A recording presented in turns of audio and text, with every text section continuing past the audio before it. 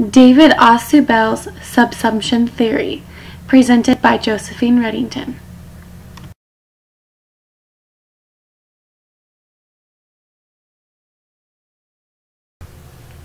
David Ausubel was born in 1918 in Brooklyn, New York.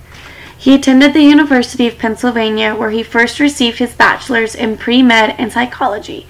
He later attended Middlesex University, where he earned his medical degree, and then went on to receive his PhD in developmental psychology through Columbia University in 1950. David also served in the military through the U.S. Public Health Service. He then eventually devoted all of his time to psychiatric practices, where much of his work was influenced by Piaget's cognitive development work. His work also showed commonalities with Gestalt theories, schema theory, and Brenner's spiral learning model.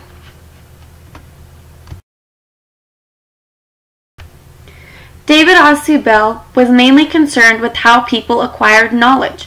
He said that people acquired knowledge primarily by being exposed directly to it, rather than through discovery.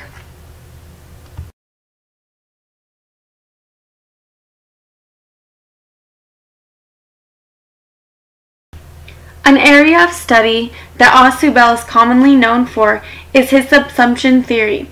This is the idea that people's existing cognitive structure is the principal and most basic factor that influences learning and retention of meaningful new material. In other words, people are better able to learn and form new memories by connecting the new information to background knowledge they already have.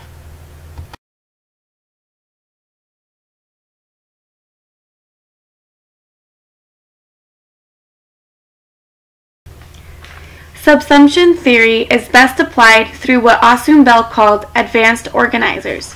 Using advanced organizers is a method that helps students recall old information that is related to the content about to be taught, in order to help them attain the new information and remember it. An example of an advanced organizer would be having students read an article on the types of food we eat as humans the night before the food chain is then taught in class.